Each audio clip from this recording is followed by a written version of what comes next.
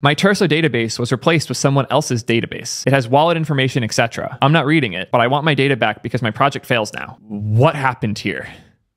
We have to talk about this. Turso started as an edge-first database, but it's gone much further and is focused on being the simplest way to connect to SQL-like databases and run them. For those who are curious, who are watching me as I'm filming this, they're moving away from the edge messaging, and I want to make sure I don't push that too hard in the video because that's not like the important part and they understand that, which I think is dope. Turso's trying to rethink how we actually use SQLite in production, from spinning it up to replicating it to giving customers access to their own databases. Anything you would need to do to take advantage of SQLite as a really performant, fast, scalable solution, Turso's focused on doing that. That said, they're doing things very differently, which has some inherent risk to it. And that's why we see problems like this. I shouldn't say so definitively that's why. There could be plenty of other reasons, but we're going to dive in because within a few hours of Galstar reporting this terrifying infrastructure failure, which I want to be very clear, this level of failure is never acceptable. Mistakes suck, and I'm sure there was a lot of good learnings from this, but this is a terrifying thing to have happen to your service. And I fully sympathize with Galstar for calling us out on Twitter because of how scary and terrifying this was, but I also know how rough it can be as a developer and a founder to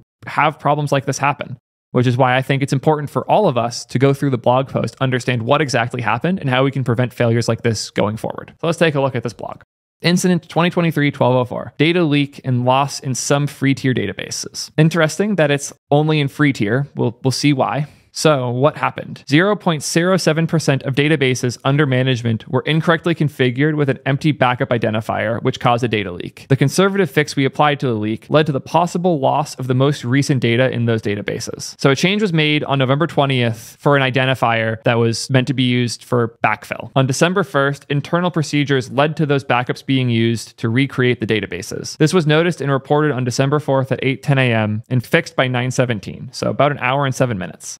What was the root cause? Databases on Turso's free tier may scale to 0 after 1 hour of inactivity. They are scaled back to 1 automatically upon receiving a network request. Usually, this is completely invisible to the users except for added latency on that initial request. However, in rare situations, our cloud provider, Fly, is unable to restore the process due to lack of resource availability in the host. In these cases, we destroy the machine and recreate it from an S3 backup. Each database has separate backup identifiers through which we know which snapshot to restore. From time to time, we migrate databases to newer versions. A bug in that process caused some databases created to use an empty backfill identifier. Effectively, the database in that small set were now sharing a backup storage bucket. In effect, instead of pointing to S3://bucket/backup ID, the affected databases were pointing to S3 bucket. When some databases failed to scale back to 1, recreation happened from a shared location, the null ID. This caused both the data loss and data leak mentioned above. It seems like what happened was a bunch of buckets didn't have a backfill proper, so a bunch of users on the free tier, their databases didn't have a proper identifier internally. So instead of going to their unique database, all of their traffic got conglomerated into this one imaginary like null ID reference. That's terrifying.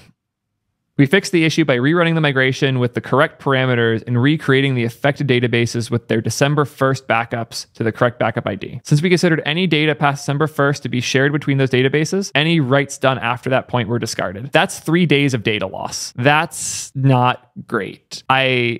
Yeah, that's scary. I feel like the reliability of a lot of these newer database tools isn't the best at the moment. This is the thing I have not wanted to do, but I get asked about it enough, I kind of feel obligated to. Neon's the other one of these newer database providers, and they somewhat recently changed the UI here to hide how bad it's been. They've had many multiple hour outages and they're down to 1.9 of reliability. So they hid the 9s of reliability from this page because it makes them look not great. There's just so many days with incidents. It's scary.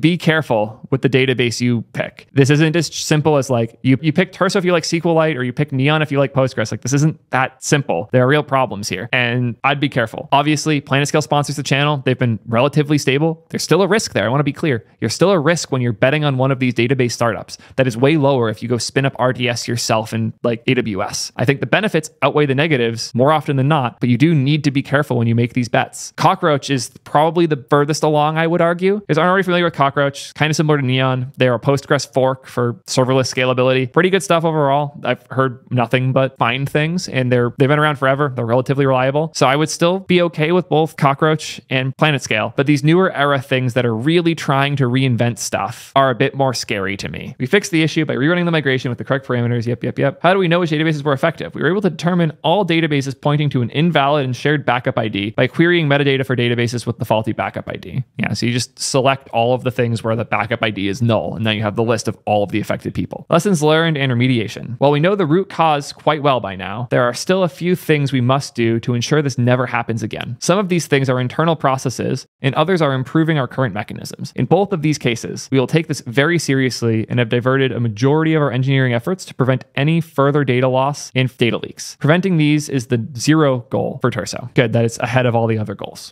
While we have not fully reviewed every piece of code related to the incident, we have already identified a few big ticket items that may have already fixed and/or we planned on fixing ASAP. As part of this, we are expecting the following changes. 4 points. First is additional internal checks for both our control plane and data plane to ensure backups are for the correct database. This also means improving the data isolation in our backups, similar to how we've had data isolation for our running databases. 2, improve our ability to check for faulting configurations and to self-heal or notify a team member there's an issue so we can fix it. Essentially, have a narrower band of allowed configurations and to be more strict by default. 3, improve our deployment methods to prevent migrations from breaking backup IDs. And 4, add better mechanisms for being notified of security incidents, either via Twitter or via email. Please reach out if you notice anything.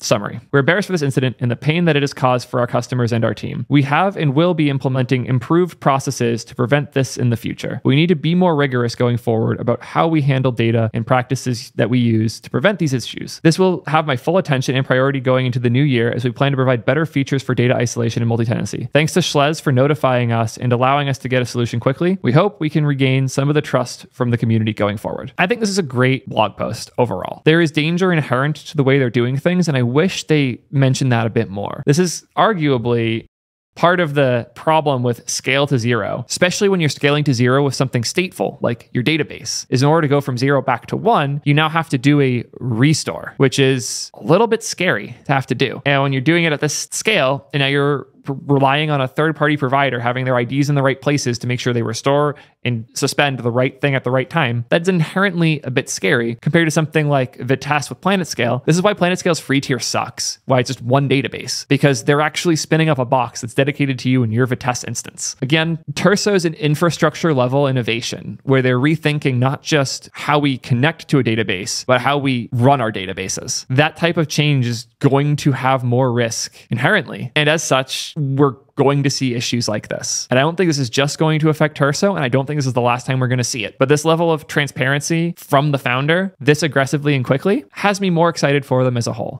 They're taking these problems seriously. They're being very generous to people who are affected by them. Would I put my social security number in a Turso database right now? Probably not. But would I use it for an app that I'm building? Probably. It's in a good state overall. That's all I got. I love talking about databases. I'm curious how you guys feel though. What recent database technologies have you been interested in? And do things like this give you a bit of concern as you go forward? I'm still going to be trying out a lot of these new technologies, but you need to be careful because not everything is perfectly reliable. And when you're using these new solutions, things are going to break. Shout out to the Turso team for being as responsive and on top of things as they have been, giving the free subscriptions for life to all the affected people, and also being cool with me covering it so soon after it happened. I know it's scary having an influencer come out and just read and tear apart your product, but you guys are working really hard and I appreciate you all a ton. Keep up the good work. Good seeing you guys as always. If you want to hear me talk more about databases, I'll pin a video in the corner where I compare a bunch of them. And right below that, YouTube seems to think you like something else.